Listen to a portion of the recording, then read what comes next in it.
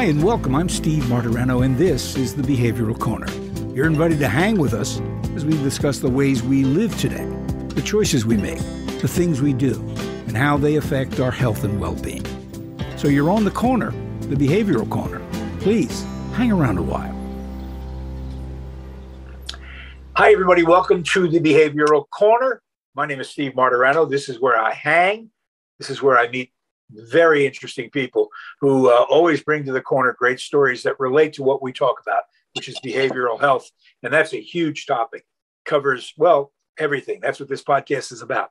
Everything we do, everything we believe, the decisions we make, and how it affects our behavioral health.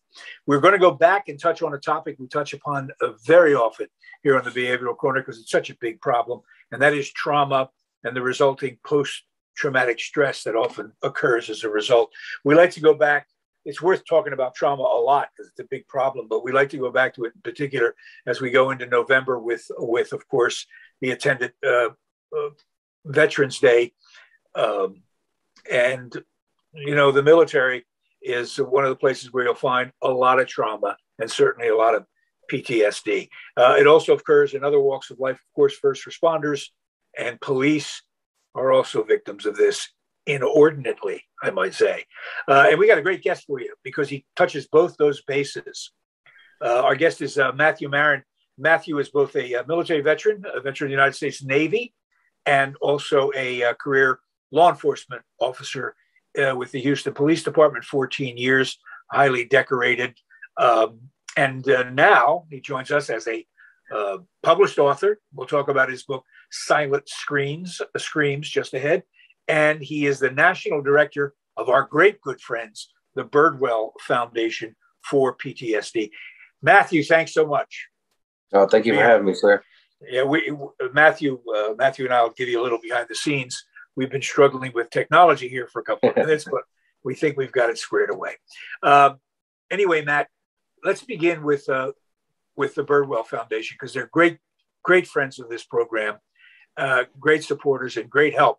They you come to us through Roger Marshall, who's the head fella, and he's a great friend of the show. We wanted to thank him.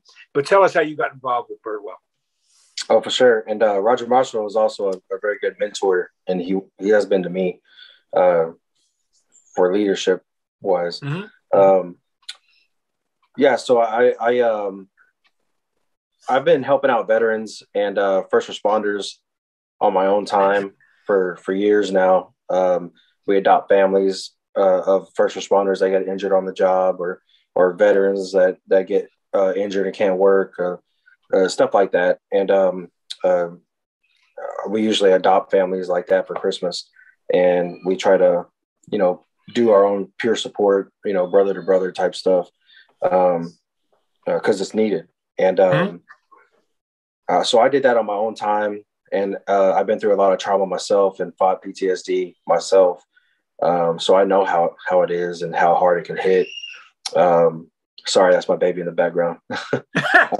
It's okay. It's okay. Yeah.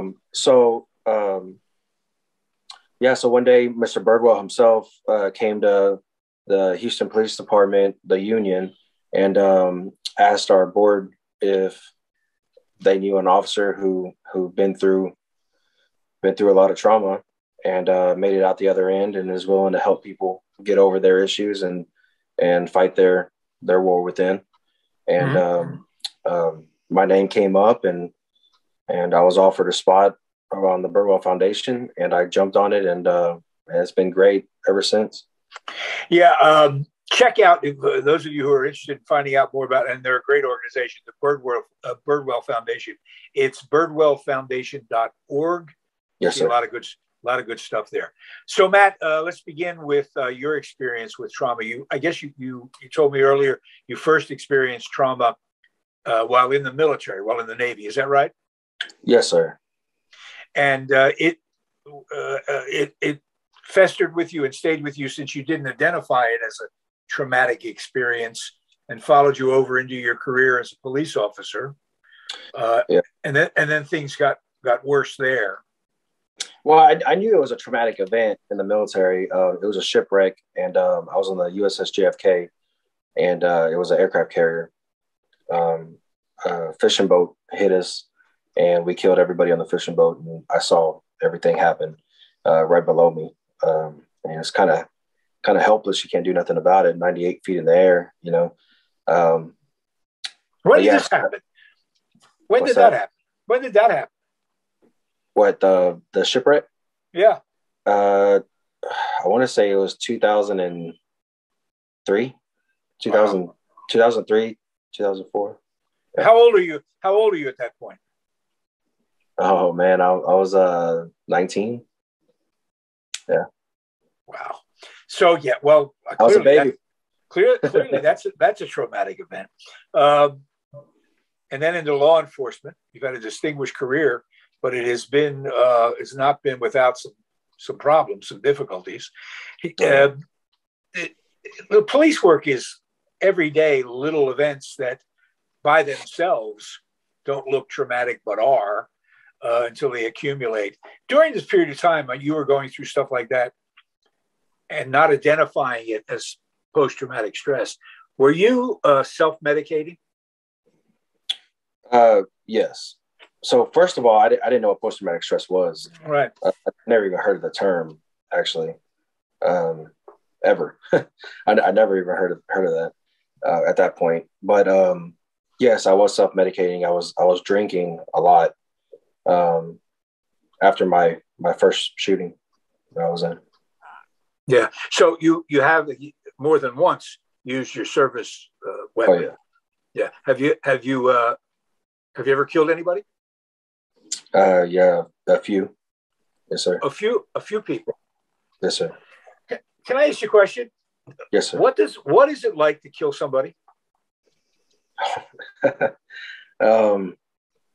wouldn't wish that on my worst enemy. Yeah. Yeah. We often think of obviously the victim, the person who's dead, as being the only kind of not fatality, but the only kind of victim of that event. But it's horrible, right? I mean, no matter what the situation, you've just ended somebody's life. Oh yeah. Yeah. Now yeah. We don't have to go. How many police shootings have you been involved in?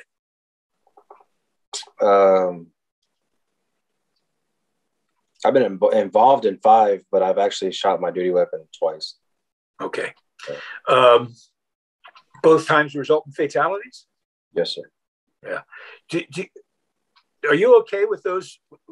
I mean, in what way did your PTSD affect that act? I mean, that behavior. You know what I mean? Were you under so much stress and trauma that maybe you used your gun too quickly, or in the wrong circumstances, or what? No. It's actually kind of weird. I kind of explain it. But when I'm on the job, like I did my job really well on the street. I believe I did, and others did too. It's when I'm alone, that's when I start noticing my PTSD. Either that, or sometimes like if I get called to a floater, which is a dead body in the water. Sometimes I get flashbacks, from the military side, right? But at first I didn't know how to deal with it, and then after training, a lot of training, and after a lot of therapy, and speaking to my peers, venting, keeping my mind busy, you learn how to deal with these symptoms. To live a normal, healthy life, you manage your symptoms enough to do that. Yeah. Unfortunately, a lot of first responders and even military guys are not aware that they're suffering from an actual thing. Right. And as you did, self-medicate, high incidence of alcoholism among those two groups. When did you begin to be aware that this wasn't normal? Do you know what I mean? That it wasn't normal to feel this way, and that you couldn't drink your way out of it. How did you get to that point? I had a couple of incidents that kind of woke me up. But the main one that woke me up was after one of my shootings. I ended up killing the suspect, and I saved one of the women that were involved, a stab victim, and then I wasn't able to save an older man who tried to intervene between the man and the woman. Mm-hmm. And the guy turned around and started stabbing the old man, and I actually shot and killed him while he was stabbing the old man, the neighbor that tried to intervene. And the old man died in my arms, asking for help. After I shot him, I went up to him, kicked the knife away from the suspect, went to the old man and the older man, and pretty much tried to set him up a little bit and try to see where his wounds were, and it was all in the stomach. So every time he was breathing, you could kind of see the guts coming out. So the damage was already done. So afterwards, after that scene, I was at home by myself. I was single at the time, and I was in an apartment, and I started drinking, and the next thing I remember is I woke up with my gun in one hand and my glass of whiskey in the other, and I had no idea how I got my gun or when I got my gun, so that threw me in a spin, and it made me start researching what I had. Yeah. What's the procedure after a police shooting like that in terms of, do you go to work the next day? Do they take your gun away what's the procedure? No, sir. So after a police shooting, we usually get 3 days off automatically.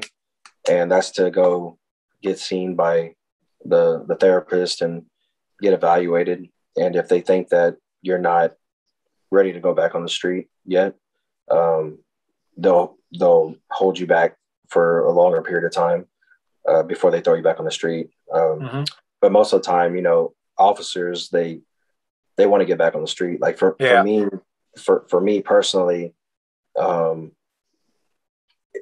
if I didn't go back on the street, I was going to be thinking about this stuff all the time, and it was going to be flooding my mind the whole time I'm at home, not doing anything, So it's kind of a rock and a hard place for people in this business, because on the one hand, you're hurting.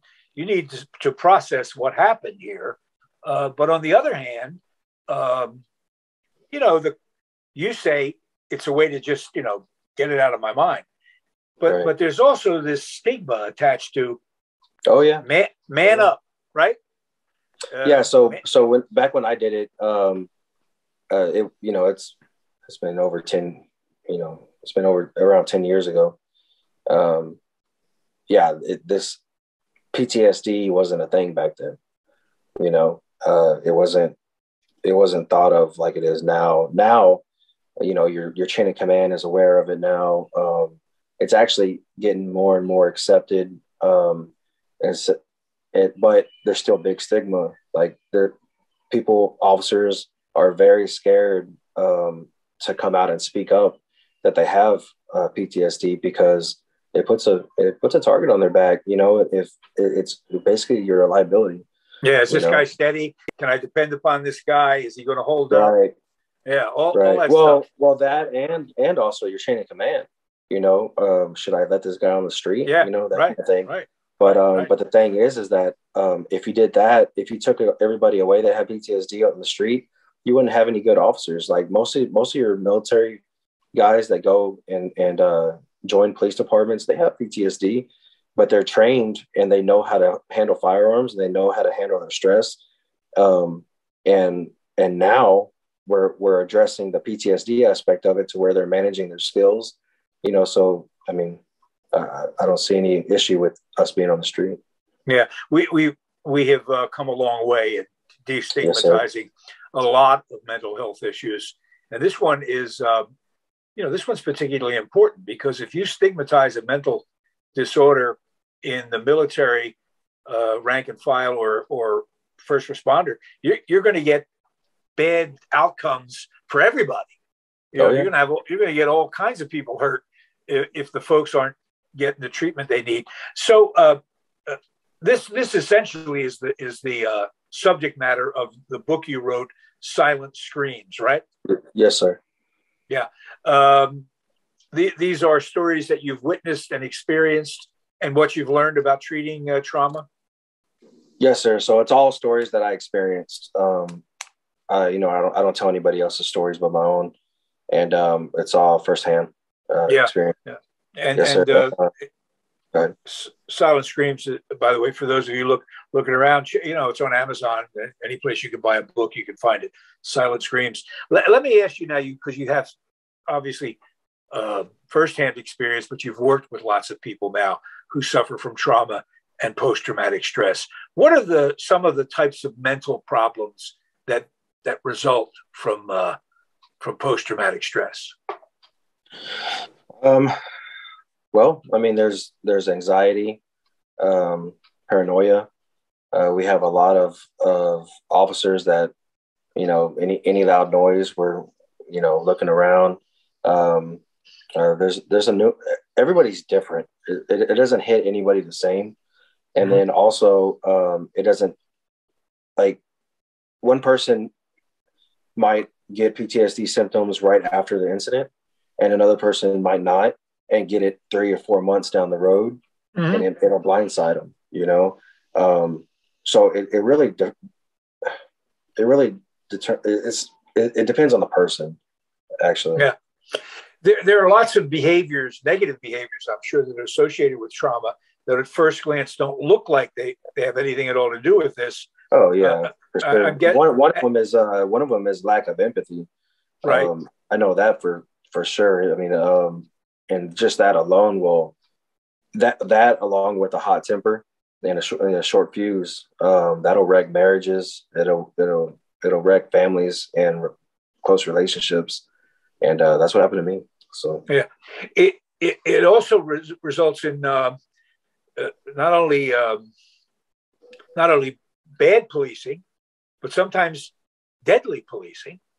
It's always occurred to me that whenever the latest, police shooting causes justifiable outrage, that what we're looking at, in addition to, whatever you may think of it, is really not great training, and people on the street that need help, that, because they're going to be a danger sooner or later. Does that explain some of what we've seen recently? I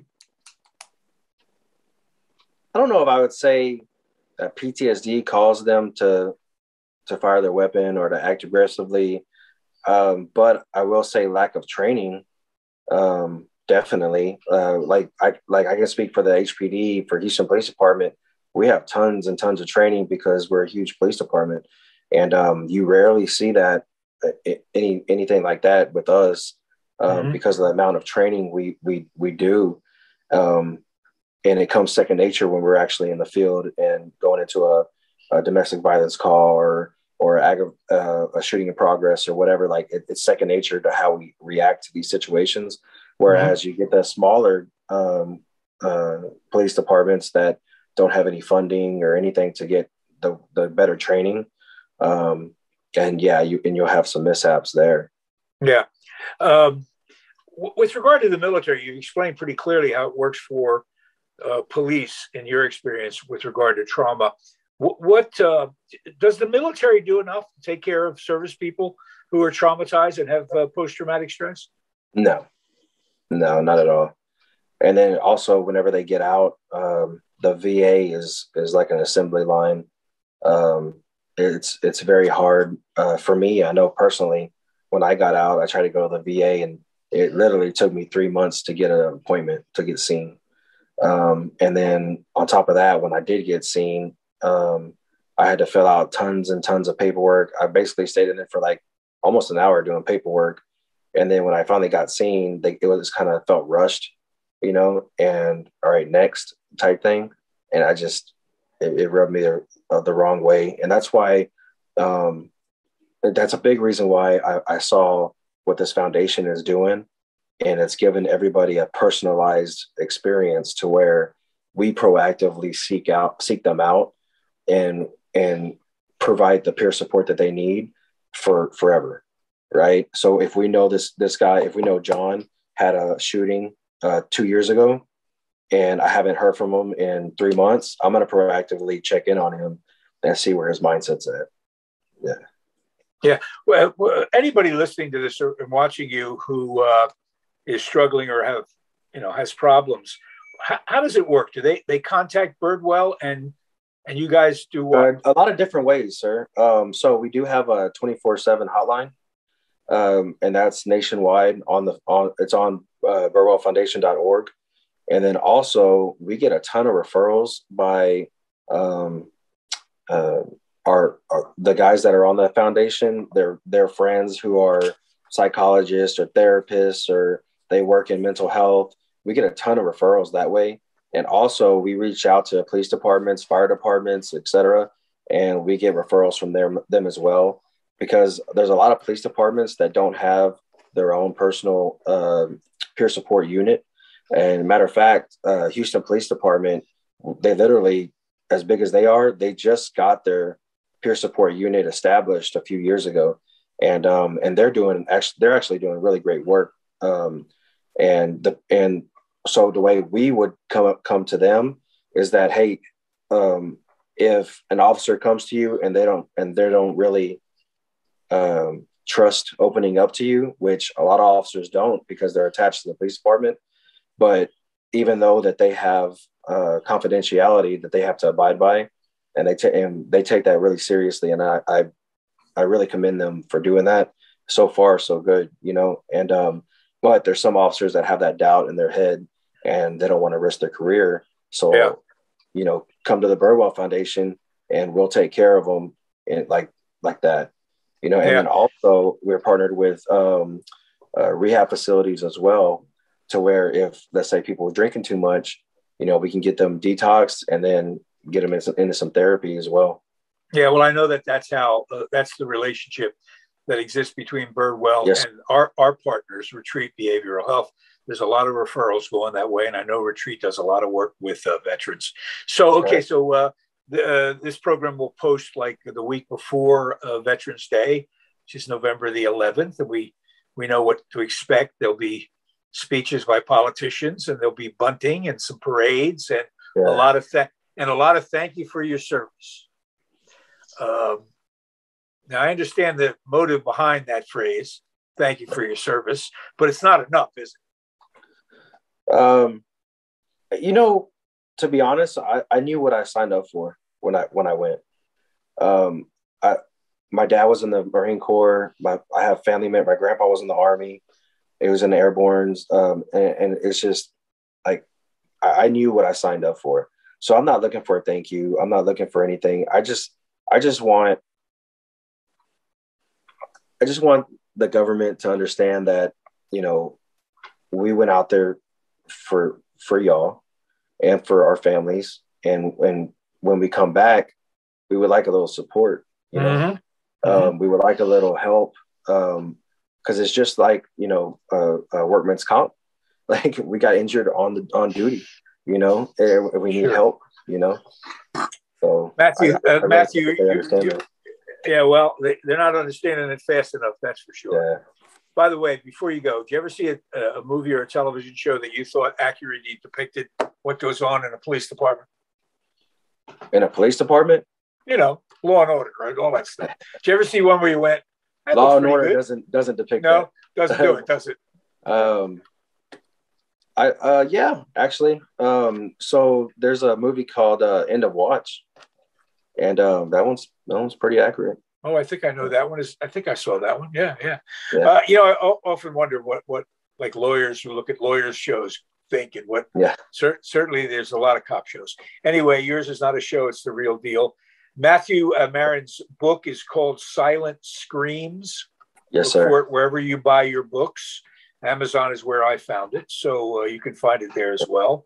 He is the National Director of the Birdwell Foundation for Post-Traumatic Stress.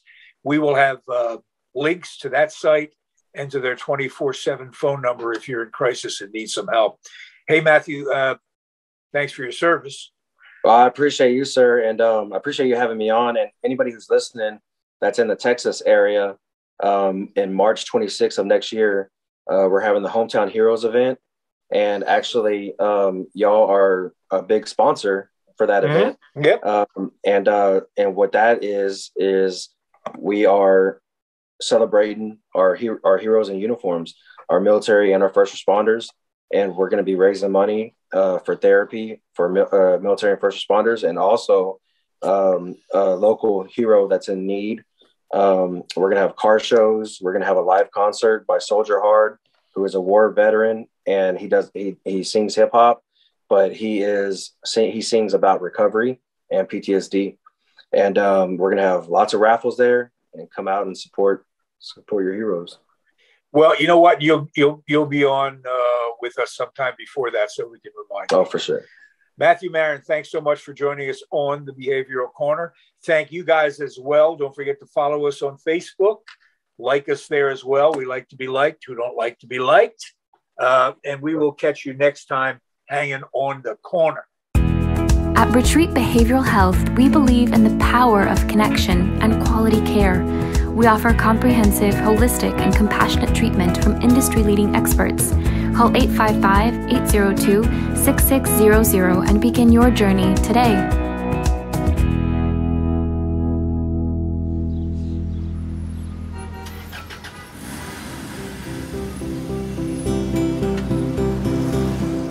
That's it for now.